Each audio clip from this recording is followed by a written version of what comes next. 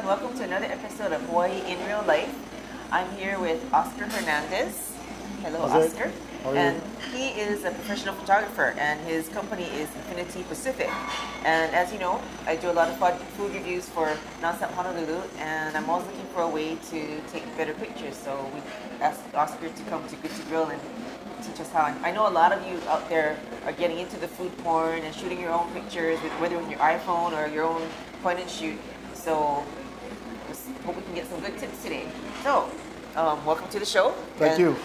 So what are some tips you can impart on me with some of these good to go foodstuffs? Well, when I do photography of anything, I look around at the ambient lighting.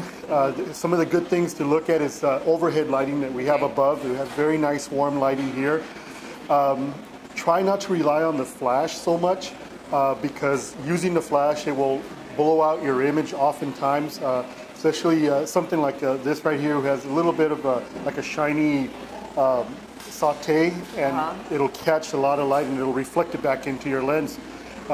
Try and catch your food when it's freshly made, so it has a more appetizing look, and oftentimes when you happen to catch the steam that rises off the white rice, that's a nice effect to that as well. So go ahead and give it a try and see what you can do. Okay, so this is a steak with mushrooms. Is there any good way to shoot it? Should I shoot like overhead? Or catch the whole plate? Well, give it a try. Let's see. Okay. We'll compare and contrast. Okay, so as you see overhead, it looks like a bland image. There's no real composition to it.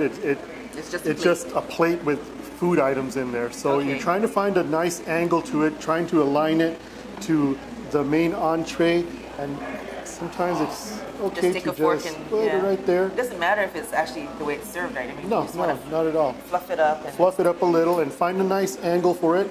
Usually about a 45-degree angle is a good angle to catch your food item. I didn't know that. And then do I focus like on the tip that's closest to me? Try and focus somewhere in the closest area here, because the camera's gonna keep a centered focus there, and it's gonna kind of fuzz out everything else outside, but yet you'll be able to distinguish what the surrounding entree items are. It's a much better photo. You see you're focusing on the steak there, and you see your mashed potatoes and your rice. That kind of in the nice background, effect. Okay. Very nice effect. Okay, cool. With something like this, there's a lot of the same color, brown and brown. Yeah. And brown and white.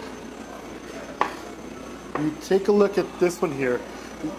You see now they add a little garnish here of lemon slice. So let's work with that angle there, keeping your focus towards the direction of the length of the 90 degrees to you, but yet try and catch that line there, but try and focus your area right in on that area there.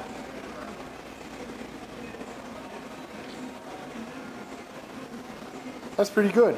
Now let's give this angle here. Never be afraid to try different angles. You see your tartar sauce there. Okay. I'm going to touch the fry, okay? So don't mind me, but we're going to use this as a prop to bring don't eat that fry. Oh, you tilt the tartar sauce so I can see it. Yeah. I have to okay. Let's bring your camera up just a little. The angle upwards. Just bring it up. Right about there, yeah. Okay.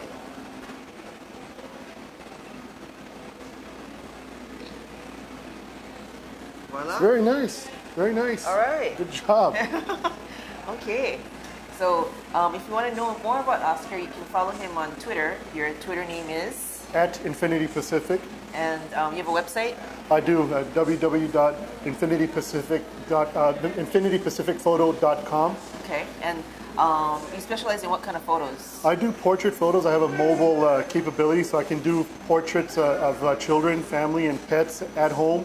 I have backdrops that I could use, and I use professional caliber photo equipment. All right.